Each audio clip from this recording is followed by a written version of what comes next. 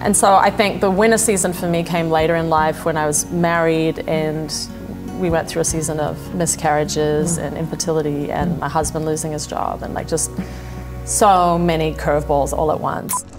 Sometimes what seems like the end is really the beginning. I'm gonna take you behind the curtain of my life, and my friends are gonna tell their stories too. We're going from the pain to the promise in a real, raw, and organic way. Are you ready? Let's go. I just love the fact that spring has finally arrived, right? Here I am sitting in Franklin, Tennessee. And it's not that I don't love Christmas, because I'm like Buddy the Elf. I love Christmas, the idea of it, setting up the lights and the decorations. I look forward to it all year long. But as soon as Christmas is over, it seems like all the lights go out. I drive to work in the dark. I drive home in the dark. I live in the dark. Everything looks dead. And I don't want to live in the dark. I want to live in the light. You know, I read this thing and it said that winter happens when the earth is tilted away from the sun. And I thought, wow, okay, if we change the spelling, and I'm not trying to be Mom Jeezy or Jeezy at all, but if we change the S-U-N to the S-O-N, sometimes our hearts grow cold when we lean away from the sun, from the Son of God. And we do that in the winter seasons of our life when things look dead, but they aren't. You might be thinking that something in your life looks dead right now. You might be looking at your marriage, the job, the opportunity, the fact that you've been trying to have babies and you haven't been able to yet, the diagnosis. There's a lot of things we can look at and they look dead. And I'm not here to preach winter season and death, doom and gloom. No, I'm here to preach the spring, right? Because winter may seem really long, but spring never misses its turn. And here's the thing about the winter season. You know, in St. Louis, we live on this little pond, and around the pond in the wintertime, it looks pretty dead. But about the time that there's just a couple of spikes in temperature, just a couple of days that are a little bit different, just a little bit of light that is shed, all of a sudden you see these things come out of the ground. And around our pond, hundreds of jonquils start to bloom. It is literally gorgeous. And I get so encouraged. I'm like, that's the little picture of life that I needed. And I'm reminded, it's you, God. It's you who set the boundaries. It's you who made the summer and the winter. Psalm 74:17 reminds us, God didn't just make the harvest season. He also made the season that looks like, ready, get it, looks like. It looks like everything is dead. But really what's happening is the trees have lost their leaves. They've gone to the ground to make fertilizer because they're fertilizing the life of the next season. One thing I know about life is life never stays the same, and sometimes we grieve the closing of a chapter instead of celebrating the opening of a new one. And it might look like something is over, but I'm telling you, at the end of everything is the beginning of something else. Don't you dare put a period on a sentence where God has just put a comma. It might look like there's a pause in what's going on in your life, and a pause in His blessing, and a pause in His favor. But I'm here to tell you, the pause has an end. Winter is a season. Every attack of the enemy has a shelf life, an expiration date.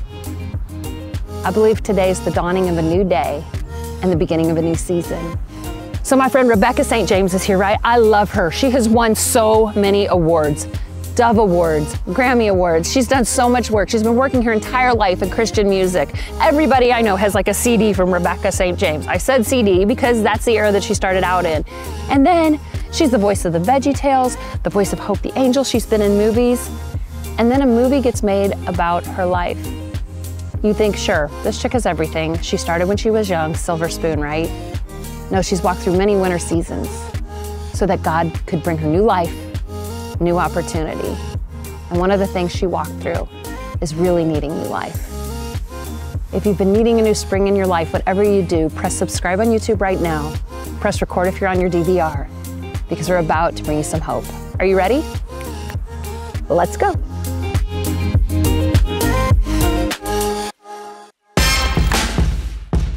Rapid fire questions with Rebecca St. James. 3 words to describe yourself. Creative, thoughtful, passionate. Unlimited supply of one thing. Unlimited supply of one thing. Children. I know that sounds crazy, but I always wanted like 7 to 10 kids. And I'm the oldest of 7, love kids. I got 3 and I'm very thankful. The more the merrier, yeah. No, I just, and I didn't know, that's a lot. What's your coffee order? Major Dickinson's pour over, Pete's Major Dickinson's pour over with about an inch of half and half. It's like so dark that it's like chocolatey. It's beautiful. I am a little bit of a coffee snob, I will admit that, 100%. Favorite childhood memory? Climbing trees or hide and seek. It was just always so fun. I love that. Rapid fire questions complete.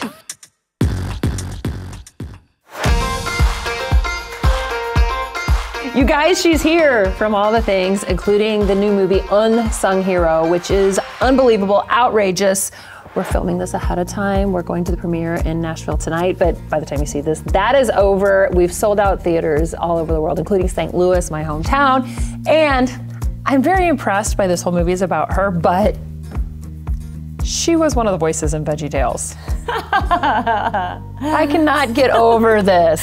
I love that you just highlighted that right now. That makes me really happy. Well, my bucket list for my lifetime is I want to voice a cartoon character. Really? So how did you end up, I know this is a very sideways way to get into this. This is gonna relate to you, I pinky promise. I have no idea how, but like how did you end up voicing a cartoon character? I've done it a few times actually. VeggieTales has probably had the most, like the longest life because I just feel like it's beloved from like childhood for a lot of people, and it works its way into their home and their household and their tradition. So I was in an Easter Carol, which was an Easter version of Charles Dickens' A Christmas Carol. And so I played this angel called Hope, and I think the VeggieTales people, you know, it was kind of at the height of me doing music, and they were just interested in having a Christian artist come on and sing as well as do the animated voice. So I had to audition for it though. They did not just give me that role. They had to make sure that I could voice act. So it was kind of nice. It was like, oh, I actually auditioned and got this role. So maybe if I had a better voice or accent, they'd pick me up for you a role could totally do it, Nicole. Maybe play the queen. No, my yes, you could totally do it. See, this maybe is your audition tape for the actual thing. Yes, for all inquiries, just email me. Yeah, and there you go. There you go. It's out there in the world. No, I'm just so excited about this new chapter and what's opening up with this movie. And people, I never knew the story of your life. You know, Rebecca St. James is on the scene. I'm a young teen. I'm hearing the music. I'm thinking it's awesome. I'm thinking you're awesome. And I'm not, you know, visualizing the backstory. For someone who might not have seen the movie, or can you give us just a little bit of the backstory? The summary. Yeah. So our family moved to the US when I was 14. 6 kids in our family, my mom pregnant with my sister. And we came because my dad got offered a job here in Nashville, and then that job fell through. So we were now on the other side of the world with no car, no income, no furniture in our rental house. 6 kids, my mom very pregnant, no insurance, no way for her to be born in a hospital. And we just prayed as a family. We sat on the floor and prayed and saw miracles happen. Saw groceries on the doorstep, furniture show at our house, checks in the mail that would just cover bills, someone pay for my sister to be born, like thing after thing after thing. And so the story of the film really is you know, telling that story of what God did in our absolute like time of need. And it gave me a testimony. When I started full-time in music at 16, I had a story to tell, which is powerful. You know, we were talking before with the taping, and you said something about the term the winter season. Yeah. Would you call that season of need a winter season?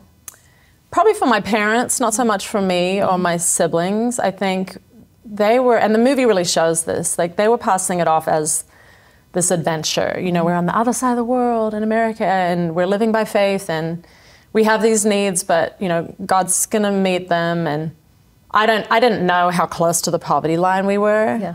And so I think the winter season for me came later in life. I got a text not long before we sat down to shoot this, and it was from an organization that if I told you the name of the organization, you'd be like, oh my gosh, I've heard of them. And one of the owners just sent me what's going on right now, and it's really hard, and they're at the end of their rope, and they're having to walk by more faith than ever, and there's a little bit of health breakdown due to the stress, and all of these things are happening. And I think that's so familiar to so many of us. And just because you've walked through a hard season and seen God be faithful it doesn't mean that like, okay, well, I accomplished that faith need, check, never need to do that again. Yeah. It comes back around and along. Yeah. So you talked about walking through infertility. So after you've seen God do all these miracles early in your life, Yeah. you grow, and like infertility's tough. Can you talk to us about what happened? Yeah, absolutely. I mean, we had already had our daughter and had her so easily and well, and so I think it was one of those life curveballs that I just did not see coming. And it was just so shocking. My mom had 7 kids and no miscarriages. I just thought, this is not gonna, I mean, you know that could, but I just, in my heart, I thought it won't. Yeah.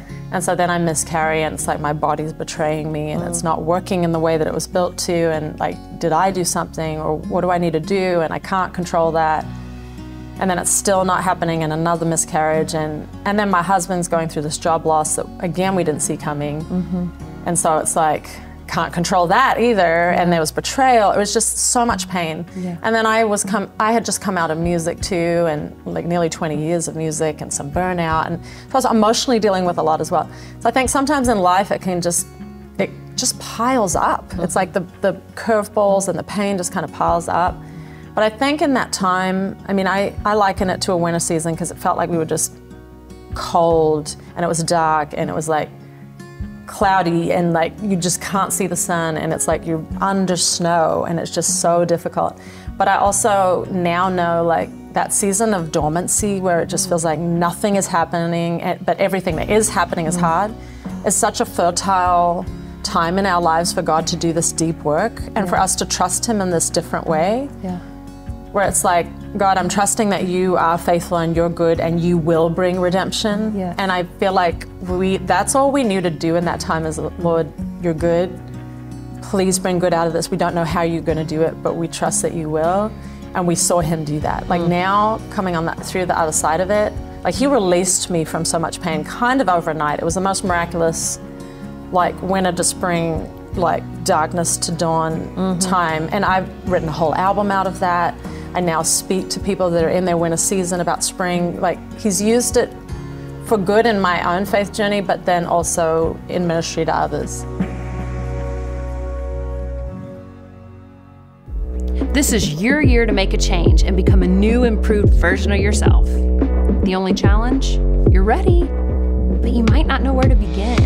What if you could have a mentor to pour into you? And for just 5 minutes a day, get the change that you've been wanting in your life? Didn't want to take that same cookie cutter self-improvement course. So I found Better Life in 5. Nicole said, there is no change without a challenge. I found out my blind spots. Better Life in 5, not only do you write your goals down, but it will help you chart out a path to succeed in those goals. You can do the same thing for you. Check it out. It's a great course. I want to be your mentor on this 24-day journey. Each day, I will send you 5 minutes of insightful teaching. Just 5 minutes. Everybody's got 5 minutes. And then 1 practical exercise. Why?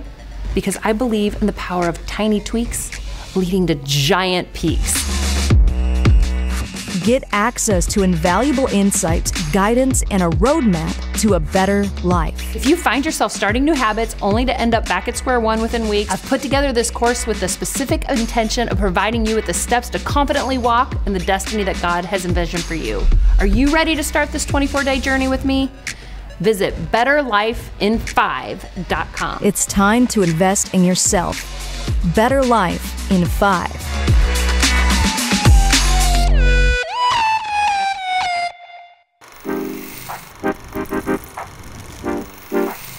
I think about God's character and that He's with me all the time. I read my Bible, I pray a lot, I go to the Word of God, and I look at what His promises are, and I read about who He is and remind myself that God is with me, God is for me, God protects me, and God will walk me through this.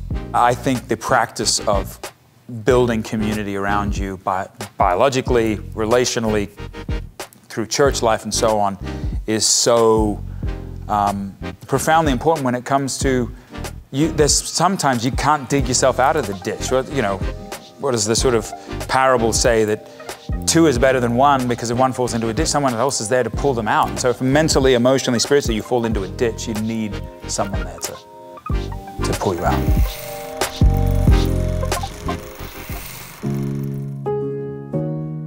when you say winter season, sometimes spring is known for rain, right? What did they say? Is it March or April? It's like in like a lion, out like a lamb, and April showers bring Mayflowers, and what do Mayflowers bring? Pilgrims, you know? But so sometimes when it rains, it pours. Yes. And as you were walking through infertility, you had another challenge at the same time with your employment or job or husband or? Yes, with my husband, yeah. And I think that was one of the hardest things about that time was it was like, I was low emotionally, and I'm an encourager. Like I feel like I'm built to encourage. Like even in my music, it's kind of like that's what I did. And that's what I do, is I just encourage and build up and speak life through song and through my testimony.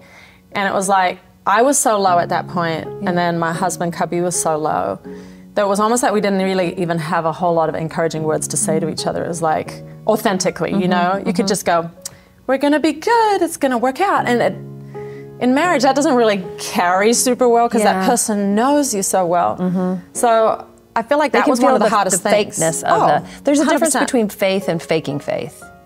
And even though you want to be in faith, right? sometimes all you've got is the fake version. As you're trying to get into the pool. When the pool is really cold, and I always think pools are really cold. Give me July, it'd be 102 degrees. I think the pool is really cold. It's got to be a hot tub for it to be warm for you, right? You know, you can put your toe in, but you're not in the pool yet. And you know, you can get down on the first rung of the ladder, but you're not in the pool yet. Sometimes you have to work into it, and once you work into the pool, like when I first get in the pool, I hate it. Like it's awful. I'm freezing. I'm literally shivering. I have my goosebumps have goosebumps. my mouth will literally chatter, and it's July. My mouth. But then after a while, I get used to it, and it's not that the water changed, but I did. How did you guys go from that, we're gonna make it, to like really knowing, okay, God, whatever happens, we're gonna make it?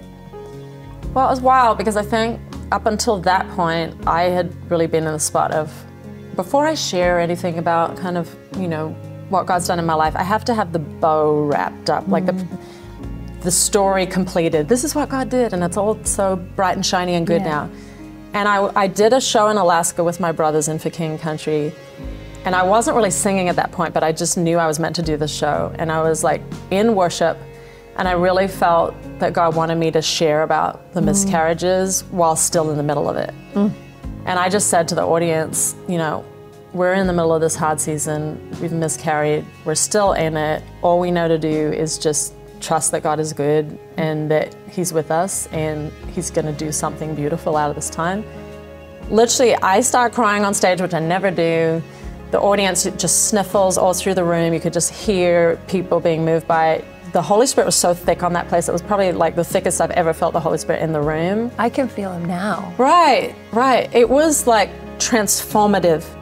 And it was almost like it was such an encounter with Him that I like walked off stage. I said to my brother Joel, who was there backstage, I said, God just did this crazy move in my life of like redemption and my heart changing, my heart warming, like being strangely warmed, like John Wesley said. Like it was just this encounter with Him. And I said, I think God's just called me back to music. I saw my past differently. I saw my future differently. So much of my burnout pain fell away. And immediately after that encounter with Him, that nothing had shifted on the external, but I had shifted. I fell pregnant with our second child, our second daughter, and we now have a son as well. And both just Him, like both just Him doing it. Wow. So I'm thankful for the pain now because of the testimony that's given me. Yeah. I'm thankful. And it gives so many people hope. Yeah. And I just can't help but think, I wasn't in that room, but just from the story that you tell, from the palpable, just even movement of the Spirit, that He wasn't just doing in other people, in surgery on you, surgery on them, in that moment. Like you turned a concert into an operating room. Yeah. Well, and I feel like so many people, and especially now, in the world that we're living in, there's so much stress, anxiety, fear. I think even for a lot of believers, there's a sense of not yet. There's a sense of waiting. There's a sense of being patient through the pain and through the fear. And again, just being open-handed, not gripping on in fear to everything that is kind of the world, but just opening our hands and just saying, Lord, have your way, have your way. Like, let this patience that you're teaching me lead to perseverance and hope and character. Like, let it lead to good fruit in my life. And I think that when we're just that dependent, like, none of us like to be that, like, that pushed, right? But I think if we're open to God in the middle of it, it creates this dependence on Him that is just the most beautiful thing. I think it's beautiful to witness in other believers when you're just surrendered like that. And so I'm always encouraged when I just see people turning to Jesus in that way. And honestly, I think that's what people are responding to about Unsung Hero, this movie, is because they see our family turning to God in a place of near despair for my dad. Yes. And they see God coming through. Yeah. And it's powerful. Having fear and not knowing where you're going, but walking the direction that you feel God has you to walk anyway. Like Abram. Right, Abram, he doesn't know where he's going. Yeah. But he has to take these steps and leave everything he knows. It's the next right thing. God's going to lead us to that next right step. Yeah. We own some property. We own a few acres in St. Louis. We live kind of in the woods, and we just moved in and we were disrupting the yard, so we tore up all the grass. And it would seem like you would plant grass in the springtime because that just makes sense, right? Because things can't grow when it's cold outside.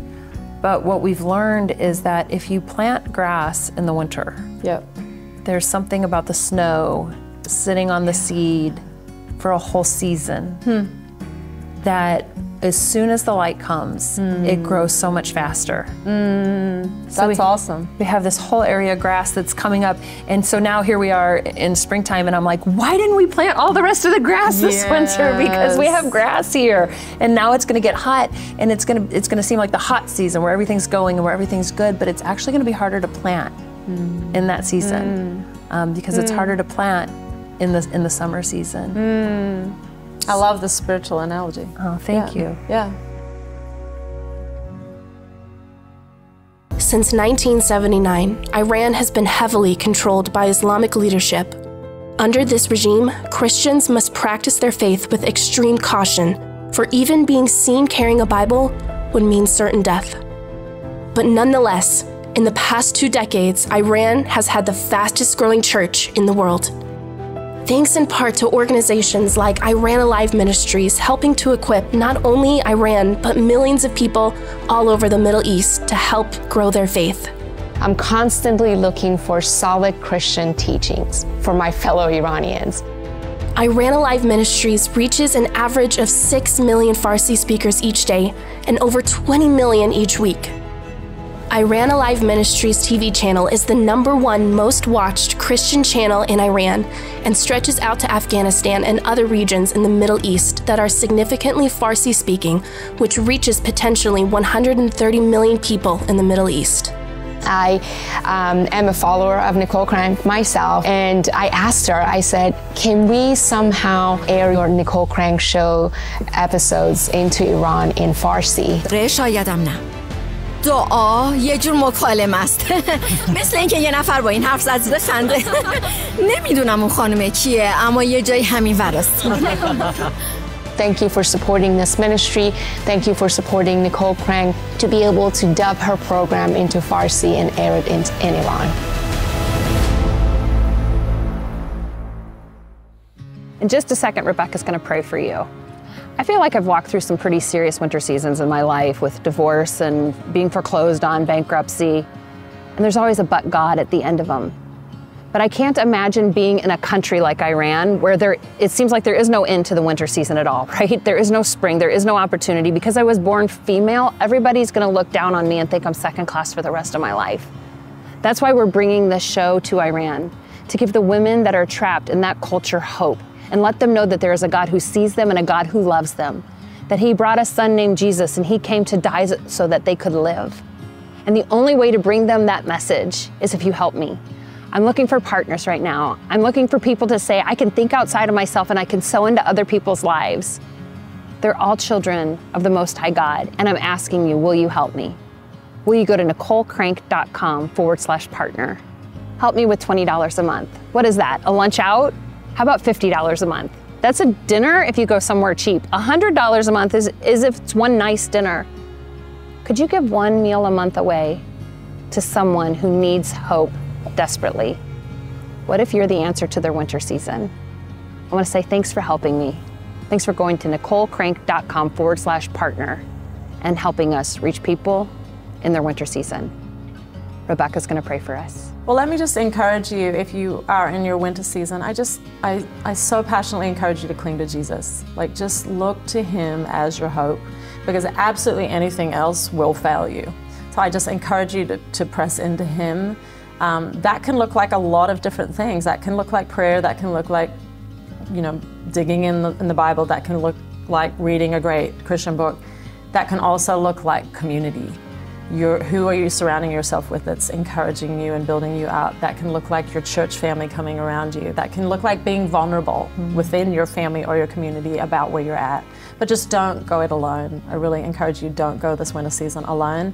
There's something so beautiful about being in incredibly deep pain, expressing it, and then having people gather around you, put their arms of love around you and say, you're not alone, you're not alone. So I encourage you to invite that in your life, but let me pray for you right now. Lord Jesus, I just pray for the person that's watching right now that is so discouraged and so beaten down and so overwhelmed by the curveballs of life that they just feel despairing in moments, that they feel hopeless in moments. And I just pray that you meet them right now by your Spirit with your hope, that you remind them that with God's power in us, God can do much, much more than anything we can ask or even imagine, Ephesians 3:20. I just pray that you help them to know that you have abundant hope and life and joy for them, John 10:10. Lord, I just thank you that you've come to bring life. And so I just pray that whoever is listening to this right now, that they will really turn to you, maybe in a deeper way than they ever have in their life. I pray that you show them the redemption that you are bringing, that you give them glimpses of the good that you're doing through this pain, that you just restore hope, and that you do restore the years that the locust has eaten, Lord, like you show me in my life. I just pray for your perfect love to be felt by this brother or sister that's listening right now. And so we give them to you and just pray for a transformative encounter with your Spirit, Lord, that changes everything. It changes how we view our past, our future, everything. We love you and we give this to you in Jesus' name. Amen. Amen. Thank you for coming. And guys, if you haven't seen the movie Unsung Hero, the story of Rebecca's family, the story of her life. And here's the thing, the movie is called Unsung Hero. I'm watching the story and I didn't see the end coming. I didn't actually realize it was about her life. So I hate to be a spoiler, but it's a little bit about her, okay? But if you need encouragement, if you need a good film, if you need the faith in your soul to be woke up, go see Unsung Hero. Keep going. Okay, the Veggie Tales thing we might have to talk about. Yes, that that's is fun. So cool. That is fun. Oh, keep going, keep going, keep going. Keep going, keep going, keep going, keep going. Oh, there we go. Nope, there it is. Okay, keep going.